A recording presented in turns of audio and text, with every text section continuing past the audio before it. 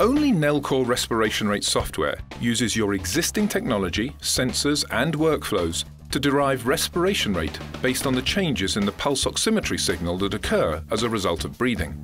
The act of breathing is controlled by central respiratory drive. The brain sends a spontaneous and subconscious signal to activate the breathing muscles. This initiates a series of actions that affect the pleth waveform or the photoplethysmogram waveform derived from a pulse oximeter. Nellcor respiration rate software is based on central respiratory drive rather than an indication of airflow. During inspiration, the diaphragm contracts, which decreases intrathoracic pressure.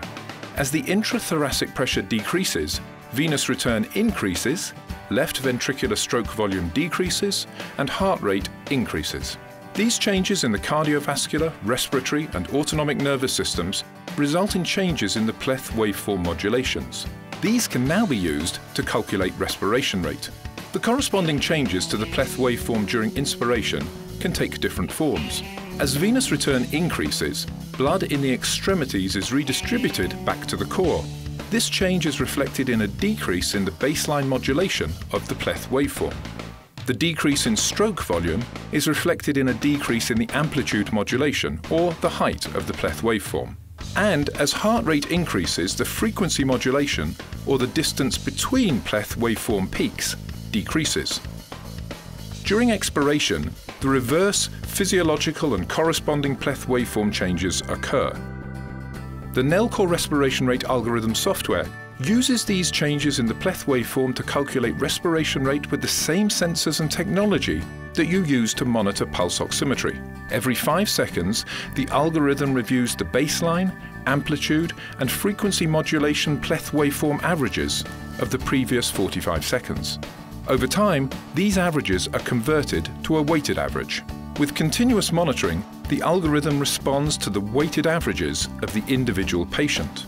Importantly, changes associated with patient movement, blood pressure, or other anomalies may be identified as signal interference and will be ignored by the algorithm.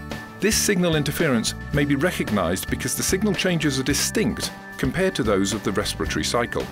If at any time the pulse oximeter reports 0, due to dropout or sensor disconnect, the entire respiration rate algorithm is reset.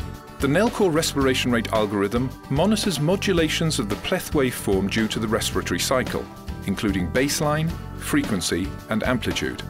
Therefore, it can detect a change in respiration rate even if only 1 or 2 pleth modulations change. For example, if one patient demonstrates a change in pleth waveform baseline modulation, a respiration rate can be calculated based on that change. If a different patient demonstrates a change in pleth waveform frequency modulation, the algorithm can post an accurate respiration rate based on that data alone or in conjunction with a change in pleth waveform amplitude and/or baseline modulation.